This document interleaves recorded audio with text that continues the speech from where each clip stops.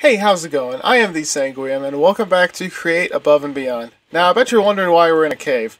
Well, since I used my last lava source to make a cobblestone generator, I kind of need to find another one. Also, now I have a skeleton being mean to me.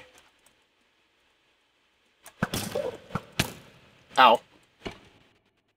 Uh-oh, he fell. Gotcha! So let's make our way up here and kind of clear this out, I guess. Gotta be real careful when messing with lava.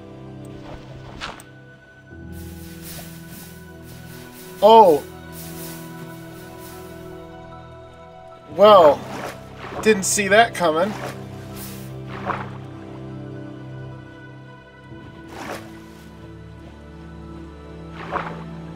Oh! Oh, we're up here! Ah! Light that up a little bit. Alright, you know what? Let's grab this one. I'm assuming now that that lava down there just came from here. And we have another thing of lava over there in case we need it. Ow, my ankles. Okay, I made it down. Huh. Pretty convenient. But now that we have done that, there's still plenty of other things we need to do before we get started on making our starter base. First off, we need to make that cannon, because it will provide us a list of things to get. I have some good news and bad news about this, by the way. Good news is, I did learn that there is a special type of chest. It's called a compacting drawer.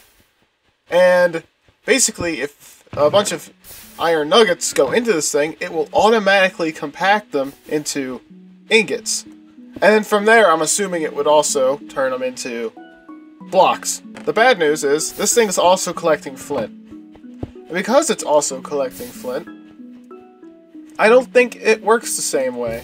I don't think it does. I think it can only hold the one thing. Let me actually look it up. Okay, here it is. This is a compacting drawer. Holds 128 stacks per drawer.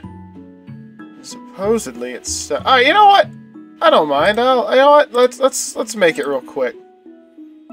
We need zinc, which I gotta go down and get some zinc.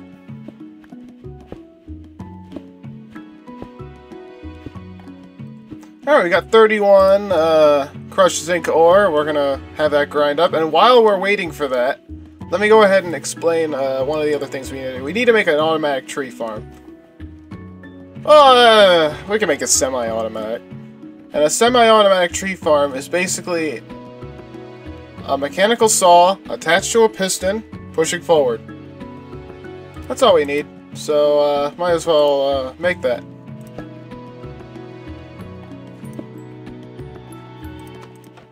Put that there.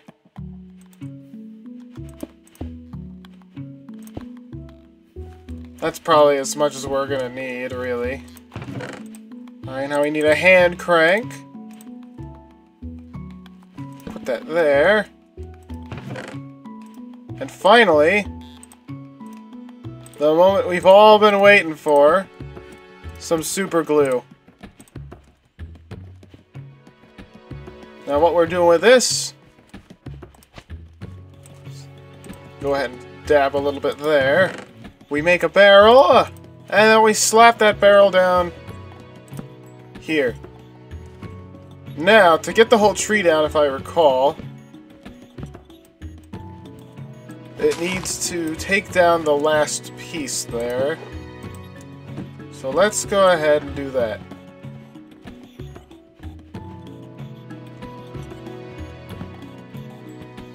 And after it gets this next one, it should all fall. Excellent. Pull it back in. And we have 22 saplings and this, what did that say, 60? 60 logs, almost a whole stack of logs from that. So let's go ahead and set it up again. And then when it grows, it'll just do it again, and again, and again, and we'll get tons of logs. Perfect, alright. While we went ahead and built that, this thing should have tons of zinc ready. Alright, here's some drawers. Well, this is a trim. Wait, did I make the wrong thing? Oh, no, I made the... it was okay. I just have to put it in here.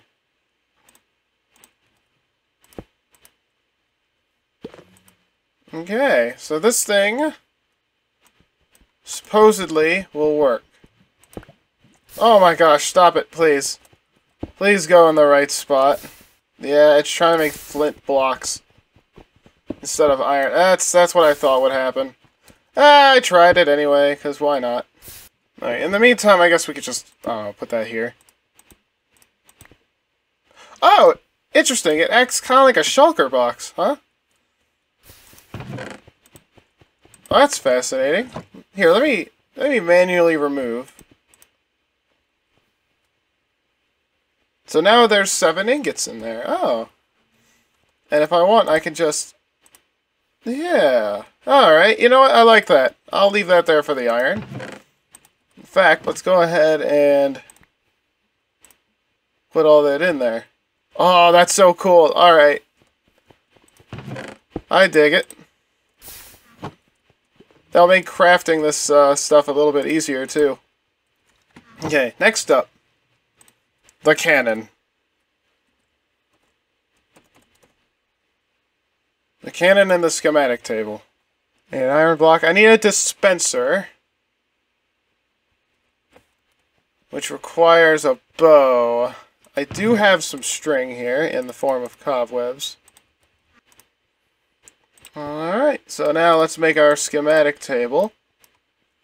Excellent. We will go ahead and put it here. Now we gotta make our cannon. We're missing an iron block. Fortunately, we can just go ahead and do that.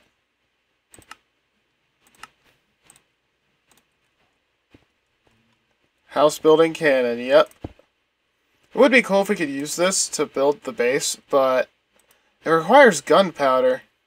How much gunpowder do we have? We actually have a decent amount. But you can't just make gunpowder. You need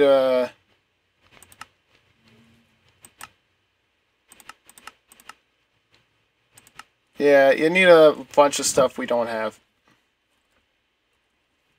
Right, but now we have this. So let's go check on our cows.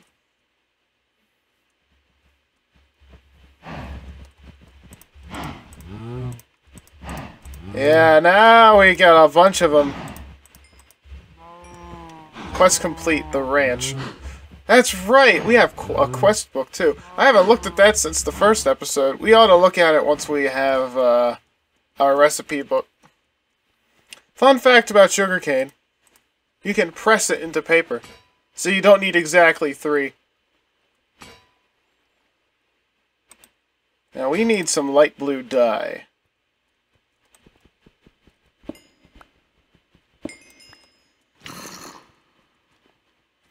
There's a child! Oh, there's a child. Okay, let's get out of here.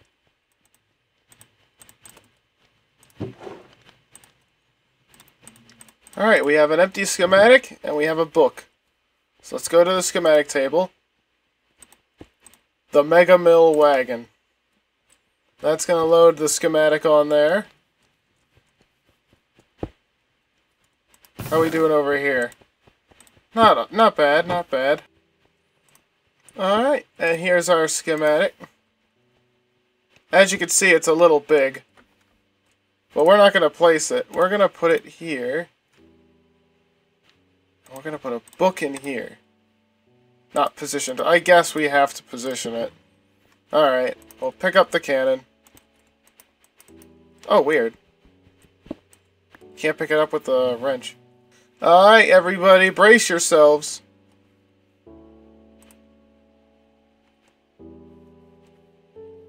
This is our base. It's kind of hard to see from here, but I'm sure you can see the inspiration from Scar. Yeah, I got a rope leading up into it. So let's put the cannon here.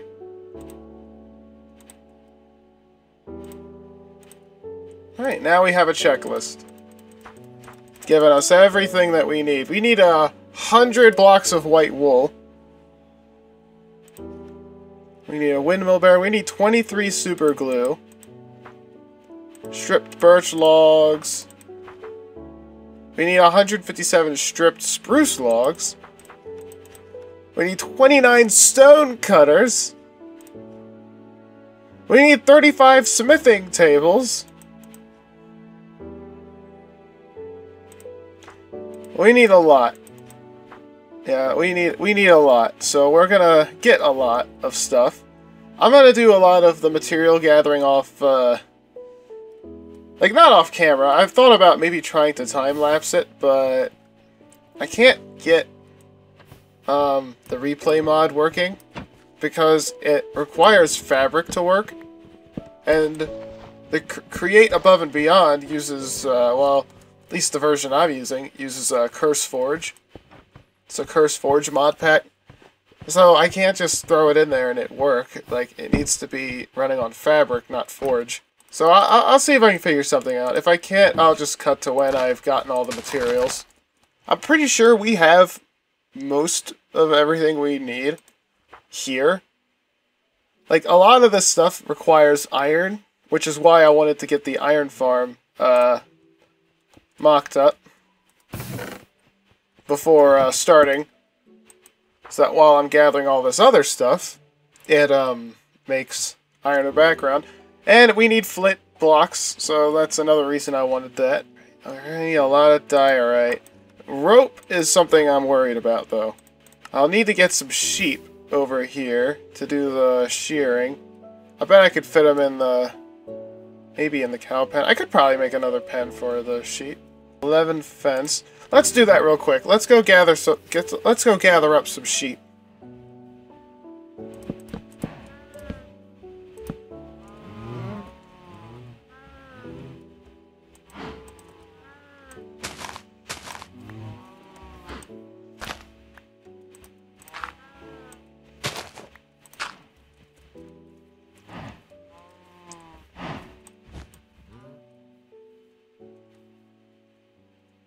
What's that?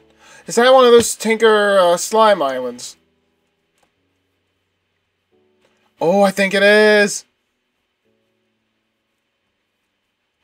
Ooh, neat. Okay, I'll have to remember this spot. Here, hold on. I was just heading off in the direction I thought was the forest. In older versions, they would be slime islands in the sky, but I guess they finally realized that that looks super ugly. So I guess they have fallen to the ground, you know? Oh, I found a well! There's nothing really in the well. There's some iron, but we don't need that. Here's some sheep. Alright, come here. Ah, 3. The more the merrier. Plus, I might accidentally lose one of you along the way.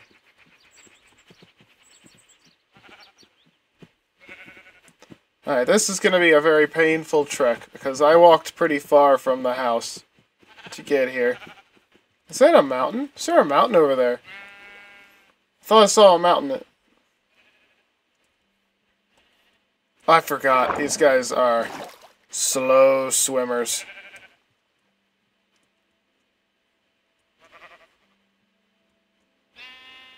Alright, at least it's still high noon. Like, it's not gonna be nighttime at any moment. Is there a house over there? I just saw it out of the corner of my eye. Oh my gosh, so many interesting things, and I have to deal with sheep. I think in addition to wood planks, I saw brick. It was a wooden brick house. Oh man. You sheep are preventing me from adventuring. How dare you? How dare you! You. I think I last died at the hill, so that's red beam should be the hill. Which means we still got quite a ways to go. I see another signpost over there. Can't go to it though. Sheep. I got sheep to herd. Oh, I guess I did die in the mines. And remember when I looked up in the sky and it was noon? It's definitely not noon now. It's almost night! This took all day! Oh my goodness. Just get this pen.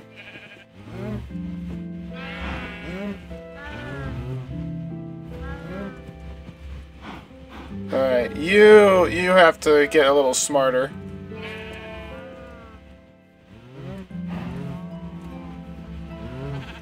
Okay.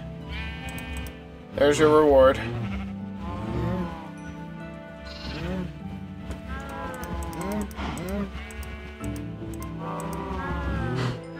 I guess only 2 of you could breed, that's fine.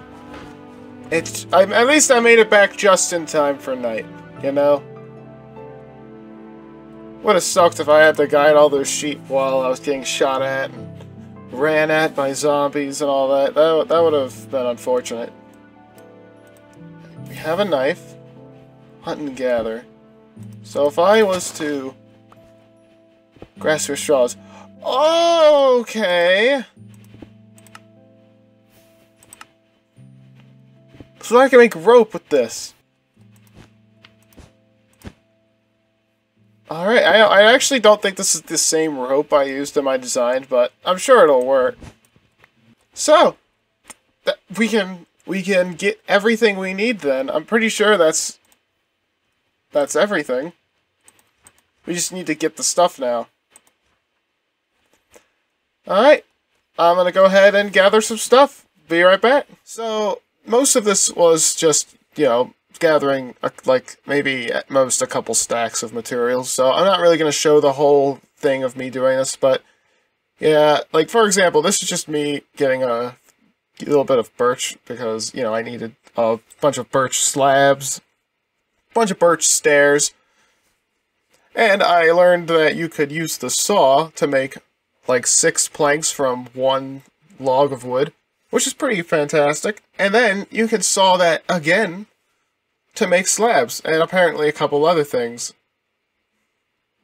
But when I went ahead and tried it, I accidentally made a table and a stool, and I panicked to set the filter as a slab, and ended up putting a slab on top of the saw. So now I just was like, oh, I guess I have a table and a stool now. So I kind of just put that in the corner of my cave. I'm sure you'll see it later.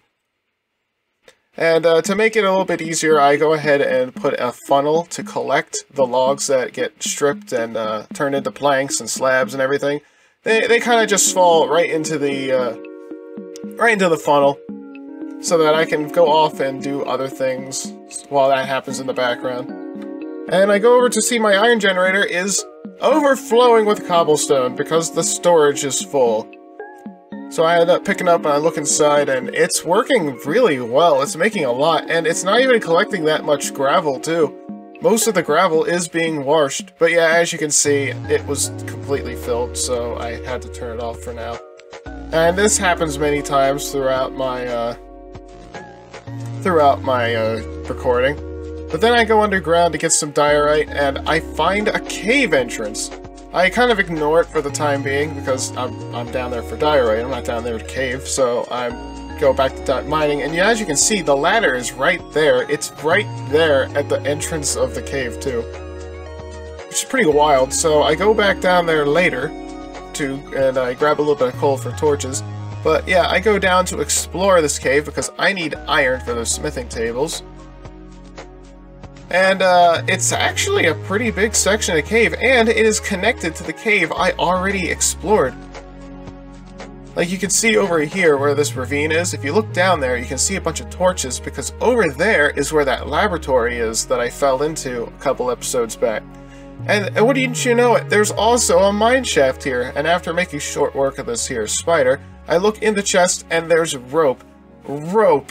I was so happy, because apparently the rope I used in the blueprint, is rope made from flax, and flax is not something you can just grow. It's more of a dungeon item, and I didn't know that when I designed it.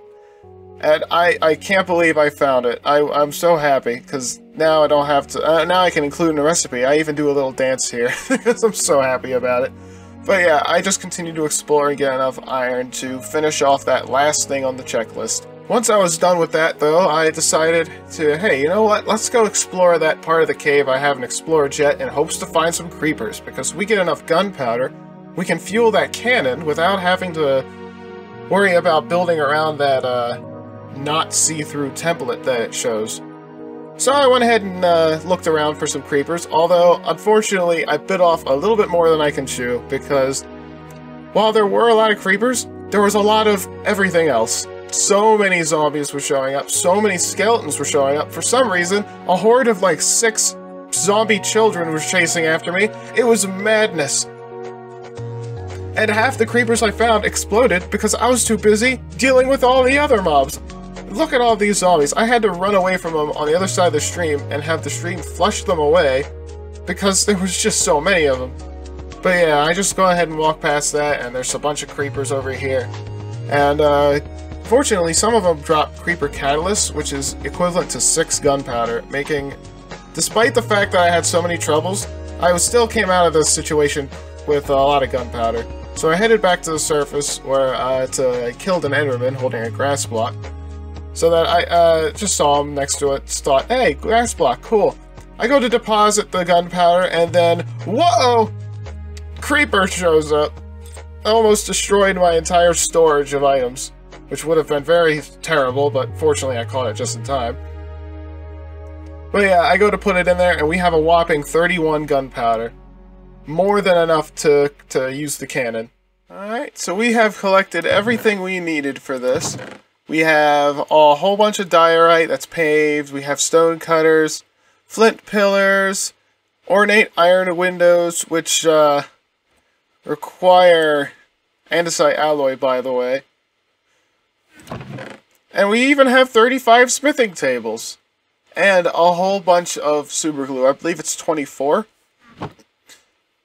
We have another chest here just in case, but yeah, it didn't happen. And now, we got lots of gunpowder too, so I'm very tempted to just fire this thing and let it build the contraption. I'm thinking, what if I turn this thing on, and then I get a nice aerial view of the whole thing being built, and I can speed it up for your guys' viewing pleasure. You know what? I think that would be fun. It would be our first time using the schematic cannon. I think one of the few times we're going to be using it, because when we go to build our mega base, which is going to be a big factory, I don't think we're going to be using a schematic cannon, because we would have to be placing everything ourselves and thinking about it very logistically. So this might be one of the few times we get an opportunity to use one in the first place. So you know what? I actually am going to be using this. I'm going to get me a nice spot. I think right here in this tree would be a good spot. Alright, let's turn this on and have a look-see.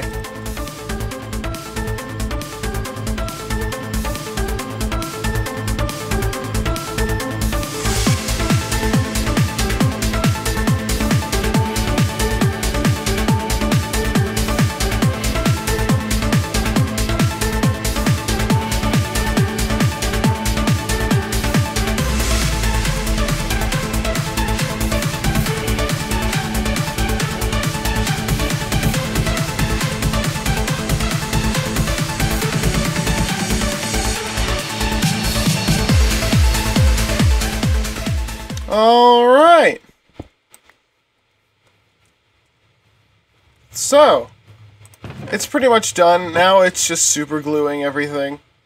Making sure everything is together.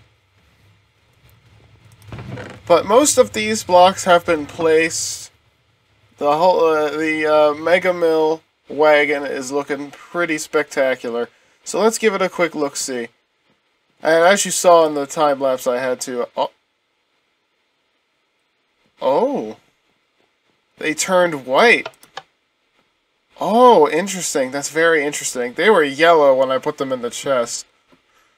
So I guess when they shot out of the cannon, they were dyed white. That's very fascinating. But yeah, we got us our main connection to the windmill here. This is where we can connect up all of our basic Create machines, and we have a nice little spot here where we could put some crafting tables, maybe a storage system. We got a nice balcony out the we got some terrible neighbors that we could say hi to from the back here. And as you can see, the ceiling and floor are we have a smithing table floor and a stonecutter ceiling here, so we don't really need to incorporate those in. Although we could anyway, it's just for aesthetics. We got a nice deck here that we don't really have much of a use for. Who knows, we might find a use for it later. But yeah, but as you saw, we have a rope here. We can kind of climb up and down. This rope, you might have seen in the time lapse, it wasn't staying, so I had to go and make it myself. The underside of the Megamill wagon is pretty spectacular. It's got these big flint pillars keeping it, tying the wheels together. And you'll notice that I took a lot of inspiration from GoodTimesWithScar in terms of the chassis. And the windmill design is actually a design by SmallishBean. In one of his videos, I believe it is I spent 24 hours building in a flat world. He made like a fairy town, and he made this cool windmill, and I kind of used the design of that windmill here, just because I really liked how it looked. So yeah, this is pretty much a mix-mash of some inspiration I've gleaned from GoodTimesWithScar and SmallishBean. So yeah, I'll link their channels in the description. You should really check them out if you don't know, if you like what you see here, but you haven't heard of them. Now, what are you doing here? A globe, lily of the valley, fungus, white tulip, brown dye. Fungus is looking a little expensive. What exactly is this for? Fungus stem. I guess it works like wood. Fungus door. I mean, I don't really see much of a use for it other than it looking kind of different. Plus, you still owe me another lead. So give me that. And get out of here. Now let's take a look at the... Uh-oh.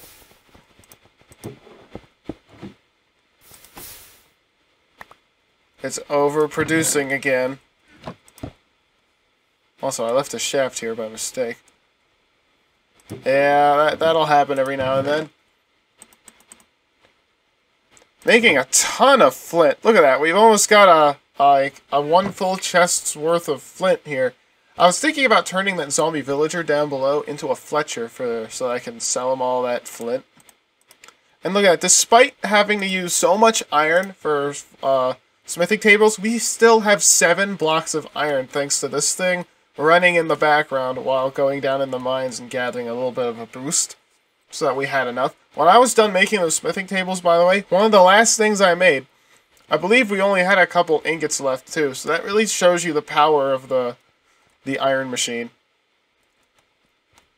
Also, we have a nice little, a nice table in the corner. I don't like it, but it's there because I have it.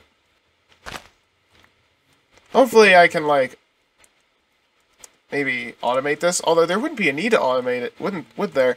Because one of the ways of doing it is to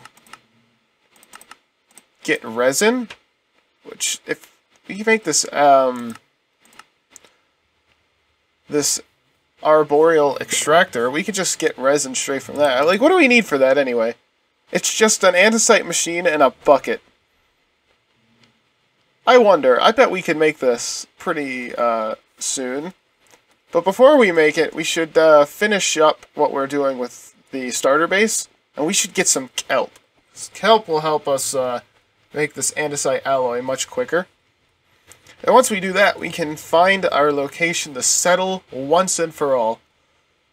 And make a nice big mega base. I was really considering the desolate biome over there, the charred forest, just because it's so big.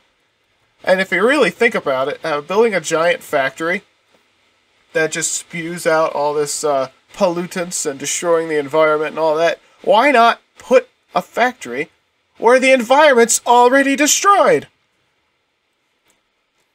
You gotta think about the planet, you know? And while collecting resources, I've been coming down here occasionally to breed up the cows, and I've been harvesting the sheep and all that. And now, if we take a look at this, we have a lot of wheat to spare, and a lot of seeds, too.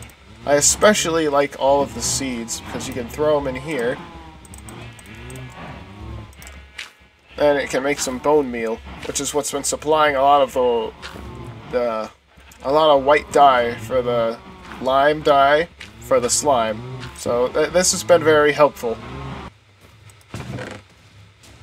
Alright, there's still an awful lot left to super glue. I'm probably going to end the episode before it's finished super gluing. But we're going to spend the remainder of this episode looking at something that I haven't actually looked at for a while. And that is the quest system. I've basically completely forgotten about this. I should really look at this and kind of go over some of the stuff here, because we're getting into the point now where we might be interested in learning about trading or the questing board and all that. So let's have a look here. Welcome to the overview. You can always come back here and catch up on your current position and the progression of technology. If you look closely, your journey to the moon completes the final step of the way to the right side. So yeah, journey to the moon. The earliest inventions reveal one's resourcefulness with low-level equipment. Auto-crafting? None. Filtering? Not cheap. Item transport? May the belt spaghetti mesh in your favor. After hitting the check mark above, the first chapter of the factory guide will become accessible. Alright, let's go ahead and check that. High aspirations. So the next step is having andesite machinery. I guess I have to complete Chapter 1. Here's Chapter 1. Chapter 1 start. Before you start making your way down the quest line, these quests are an automation guide. Always view them as recommendations on what you should have a passive supply of. The flow graph roughly depicts the connection between relevant recipes and processing. Happy engineering. Go ahead and check that. Speedrun. The rigid flow graph of this automation guide may suggest that items aren't accessible until they have been automated. Be reassured that if a convenience of later ages, such as filtering, would be helpful early on, you may have access to it already, albeit with a little extra work. Yeah, basically, if you're really grindy, you can really grind out the more advanced stuff without automating all this stuff. No, we're going to try and automate this stuff before moving on to more advanced things. But yeah, this is just a nice little flow graph telling you all the stuff you need to automate andesite machines. Andesite lift. All your andesite is likely not being generated near your factory. Figure out a way to bring it to the surface. Oh, okay, interesting. I guess... Yeah, well... Oh, wait, Bedrock's bounty. Gathering andesite manually takes time. Thankfully, Bedrock can cause lava to form andesite indefinitely! I didn't know about this part. At this time, it's best to set up drills to break generated blocks between lava and water. Since Bedrock is blocking the space beneath, you'll have to find a way to collect the drops from other sides. That's fascinating. I didn't know about that. So if we take a look at andesite, custom generating. Yeah, sure enough.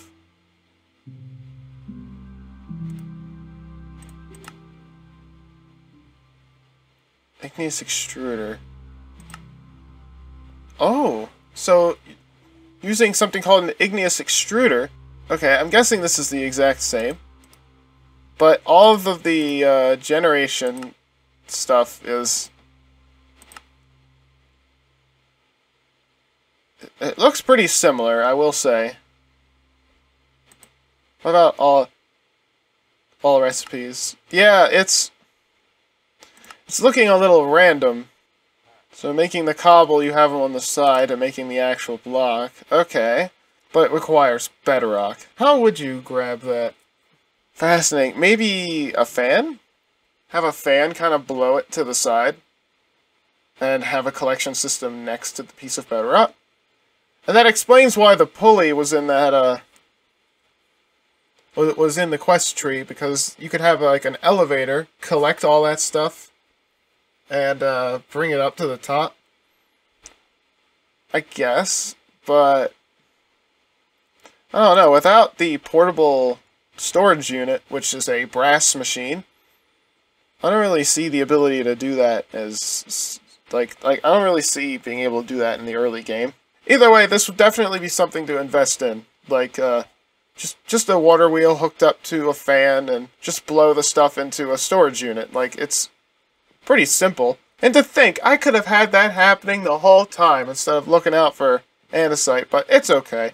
We can still just get andesite the old-fashioned way, while thinking about andesite generating designs for the factory. Besides, here's another thing I wanted to look at, was the market.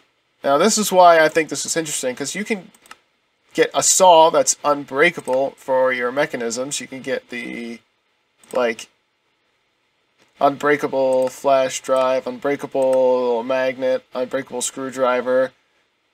And you can get a bunch of other things too, like you can buy a totem of undying. You can buy a piece of bedrock, which I imagine would be very useful for andesite generating, although I imagine it's not very easy to pick up. So yeah, you get a bunch of this stuff, and don't even get me started on the shipments.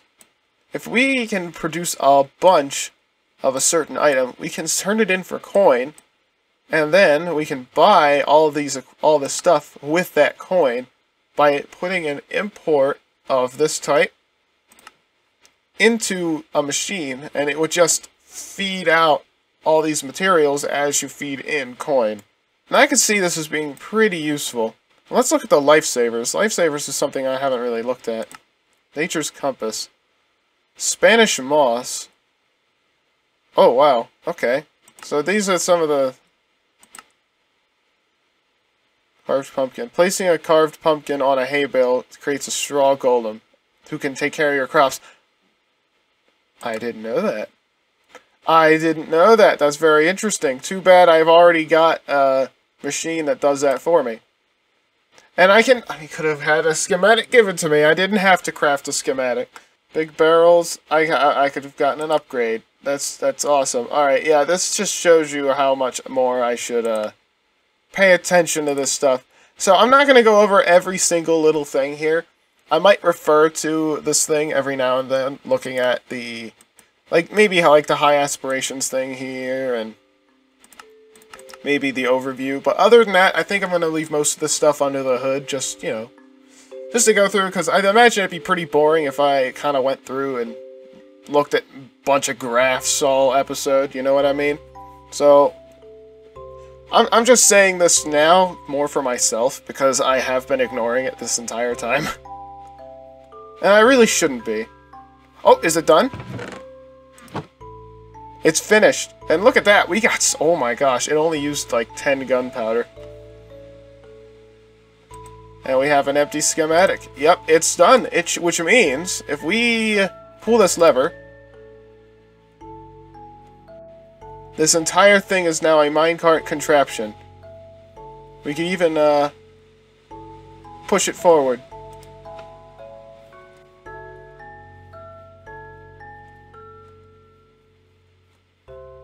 Look at that. You can't climb the rope, though, because it becomes a solid object.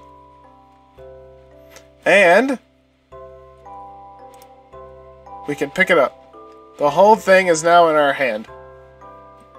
Isn't that so cool? We can have a giant mobile base in the palm of our hand. We can now slap this down. The whole world just lagged for a second, but that's okay. And now, you can just climb up it. That's so cool. I love that so much. I kind of wish the lamps were yellow, but I can change that later. If we come all the way up to the top, we can right-click this, and now we have a giant windmill. So it's basically a portable windmill, and this thing likely generates a lot of stress units that we can use in here. Like a lot. This is a big windmill.